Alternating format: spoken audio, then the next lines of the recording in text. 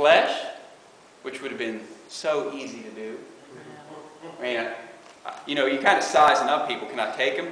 If I say something, am I going to be able to take them? You know?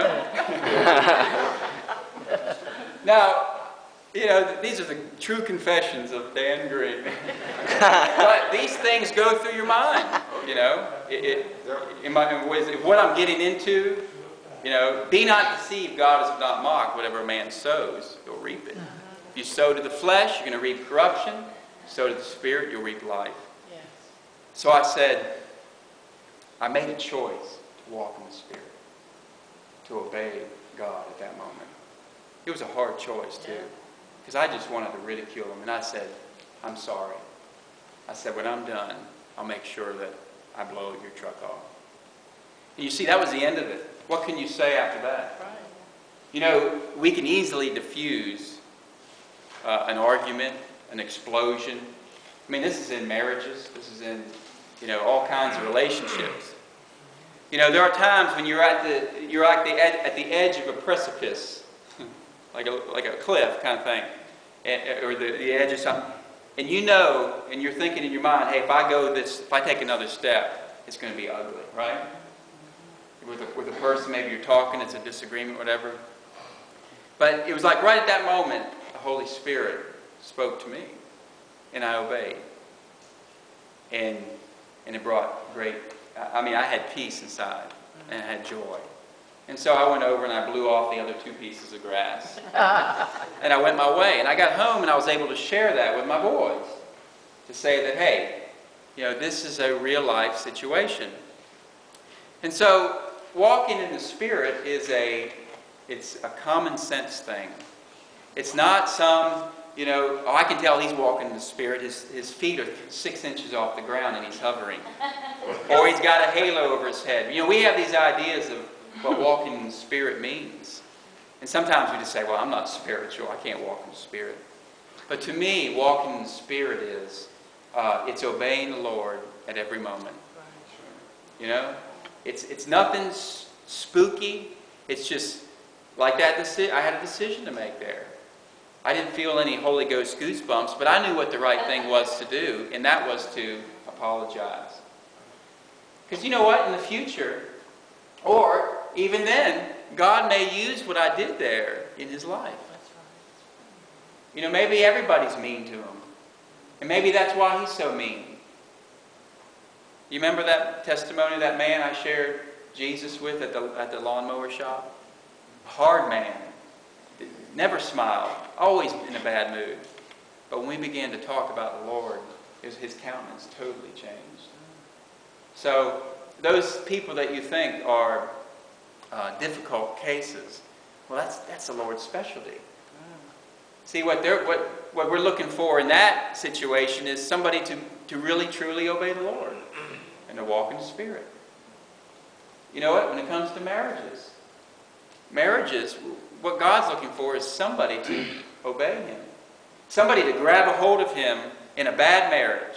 Somebody to grab a hold of him and believe him for his promises. You know, I'm a product of, I had a bad marriage. But I believed God, and I hung on to his promises. And I was willing to obey God in the midst of great adversity. And even when things looked very, very bad. And so, you know, are we willing to obey God is the question. And that's always the question, isn't it?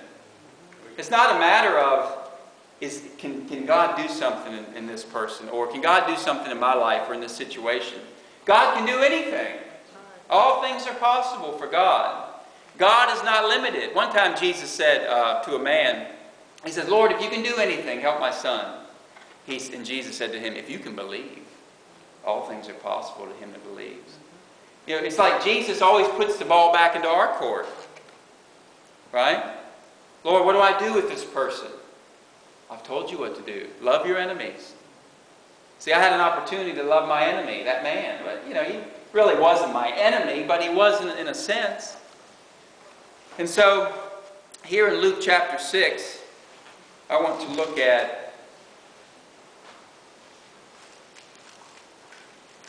let's see, verse 46.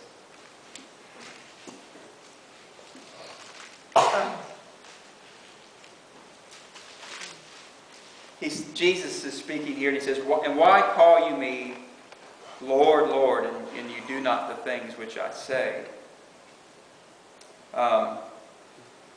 Now, I want to turn over now to Matthew chapter 7. And I want to look at this same thing, but he gives a little bit more. He goes a little bit more into the teaching. So remember that. He says, "Why do you call me Lord, Lord, and you don't do the things that I say?" Those are two opposites, aren't they? You don't call somebody Lord or boss or master and then don't do the things they say. Verse 21, chapter 7, Matthew. He says, "Not everyone that says to me, Lord, Lord, shall enter into the kingdom of heaven, but he that does the will of my Father which is in heaven." So here he gives a little bit more. He says that he that does the will of my Father in heaven. And then he goes on and says, "Many will say to me in that day, Lord, Lord, have we not prophesied in your name, and in your name have cast out devils, and in your name many wonderful works? And then I will profess unto them, I never knew you. Depart from me, ye that work iniquity." And then Jesus gives the parable of the two men, one who built his house in the sand and the other on the rock. So here you see a group of people, and this is, that's a scary verse, isn't it? A group of people who are calling Jesus Lord. And it's not just that they're calling him Lord, but they are doing things. Right? He says there, "Haven't we done these things in your name? We prophesied in your name, cast out devils, done many wonderful works."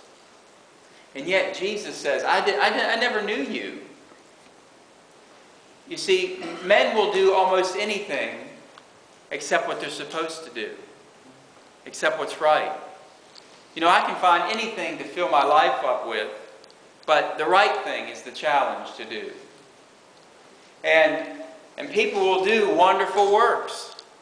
But the Lord says, "He that does the will of my Father." In 2 Timothy, Paul speaks to Timothy and he says, the foundation of God stands sure. It means it stands steady, strong. Having this seal. This is the seal of God's foundation.